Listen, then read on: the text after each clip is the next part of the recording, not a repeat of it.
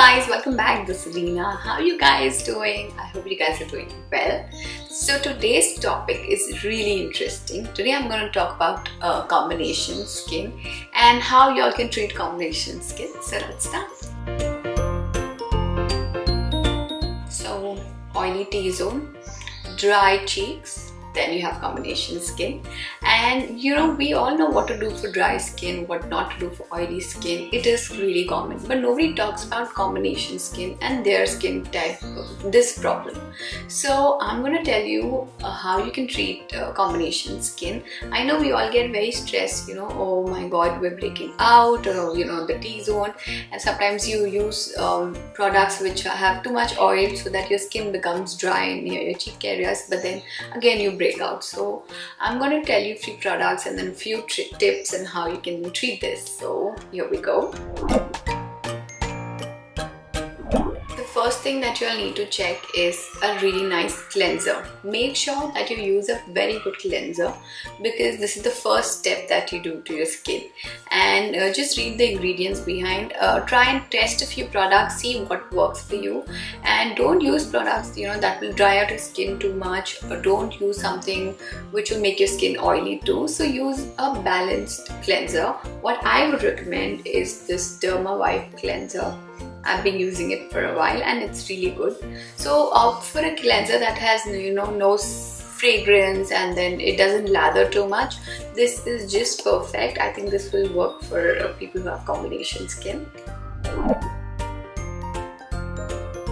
Step 2 is exfoliate. It's really important, and especially to, you know, get rid of those clogged pores and you know, the excess oil on your skin. You want to remove that, you want to get rid of that.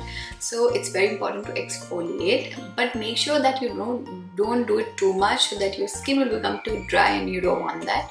So make sure you use a mild exfoliator which is good for the skin. Step 3, which is important, is you need to keep a blotting paper handy. I know it sounds weird, but this is mostly for oily skin. No guys, you can, you know, carry a blotting paper in your bag, and whenever your skin becomes too oily near your T-zone, you can just use the blotting paper. It will help, and you know, your skin will look good also throughout the day. Another thing that you can do is to not make your skin look too oily, you can use a mattifying primer.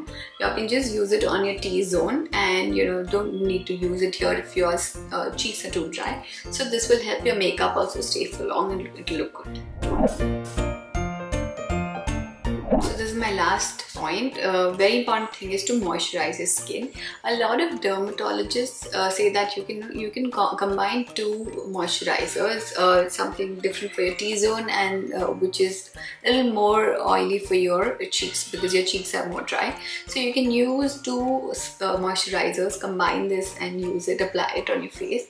So this will give you really good results. So guys, that's all about combination skin. I hope these tips help you and you can, you know, treat your skin really well. And let me know in the comments section if you have any questions, and follow me on Instagram. My Instagram account is Reena Official.